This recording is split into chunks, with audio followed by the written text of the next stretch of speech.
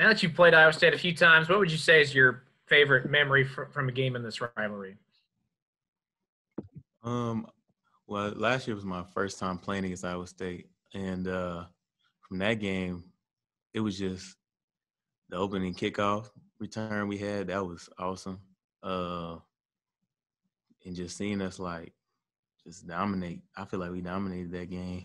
We had the lead the whole time, and it was just good seeing everybody play well. I thought we played a heck of a game that game. Now that you and all the receivers have had a little bit of time to get acclimated to Will Howard, how do you think that's come along? Are you guys starting to gel a little bit more than you were a few weeks ago? Yeah. I mean, I feel like we've increased our receptions and our yardage in the past game. We still got work to do, of course, but chemistry is definitely building, I feel like. Maybe this is a simple question, but what can the team do just overall to get more catches for the receivers right now? I mean, it just depends on the scheme our offense is working on, basically. If we feel like we can run against them, we'll run against them. If we feel like we can pass against them, we pass against them. It's just a scheme base, game by game, just a game plan, basically.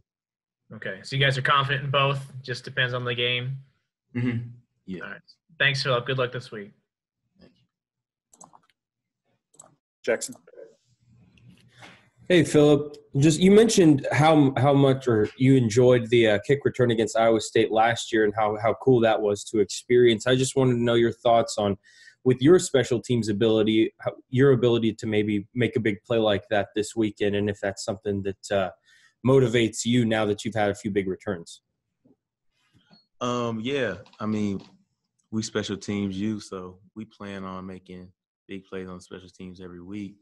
We go into every week trying to return things, trying to block kicks, trying to create big plays, flip the field. So, like I said, we're going to go into every week trying to make a big play on special teams, and that's what we plan on doing this week.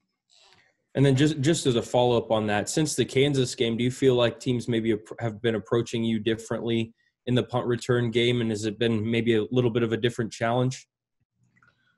I mean, yeah, I would say so. Team scheme too, they scheme as well. So, but there will be opportunities, I feel like, this game to take advantage of. So I feel like even though they might be scheming differently, we can still have the ability to scheme ourselves and create big plays on special teams. Thanks. Appreciate it, man. John? Yeah, Phillip, I know you guys have a lot of guys out right now because of COVID and contact tracing and all that. Just what's it been like the last week or so of practice, with such a limited availability for guys? Yeah, I barely heard you. But, yeah, I mean, basically it's just we all need to stay healthy.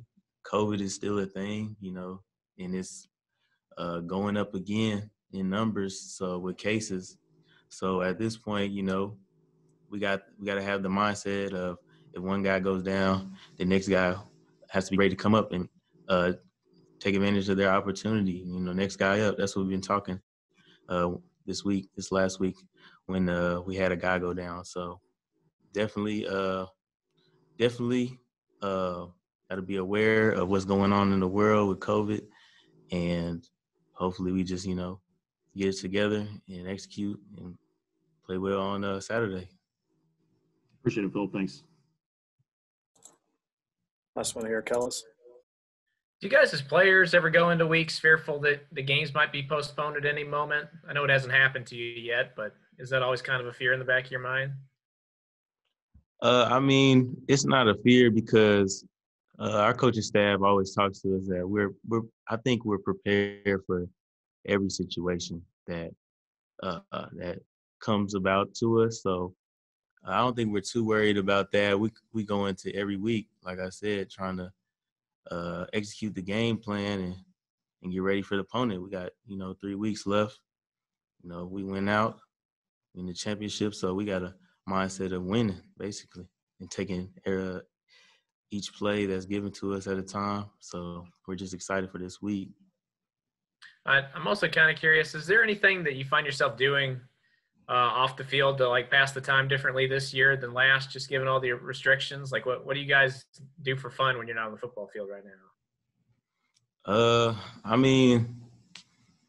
I mean, I still got school, so I have school, a lot of school going on.